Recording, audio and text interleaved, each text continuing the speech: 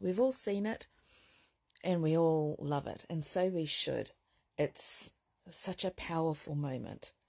You know, it took the darkest moment for Te Tiriti in that house and turned it into, for me, the most hopeful moment that I've ever witnessed in that house. The tearing of the paper, the haka, you know, like I finally felt that here we go, we've got some real, in hana, some real potential for change. I'm noticing though that a number of clips are starting at the haka, and I just want to point out, I think you're missing one of the most powerful parts of what happened. Pay close attention.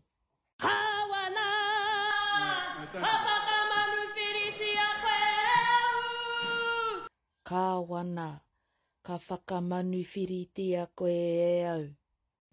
Government, you exist by my say-so, and I hereby revoke your rights.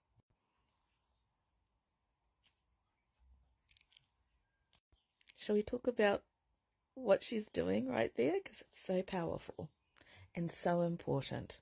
It's reminding the government that the government power is a delegated power. Delegated by who? Delegated by Māori. And if we can delegate the power, we can rescind it. She's invoking a history that is manifest in Article 2 of He Whakaputanga, which clearly states that only Māori may make laws in this country. And if anybody else wants to make laws, they can only do so when we delegate the power to them.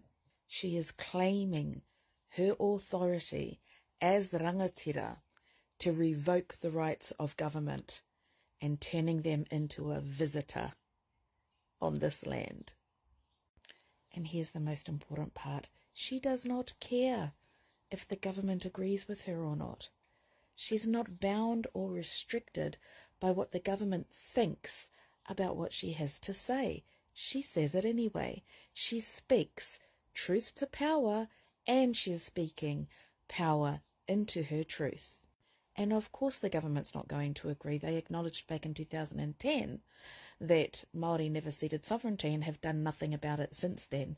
So of course the government's not going to agree.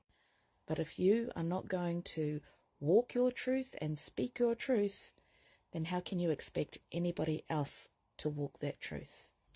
And that, my friends, is what standing in your power looks like.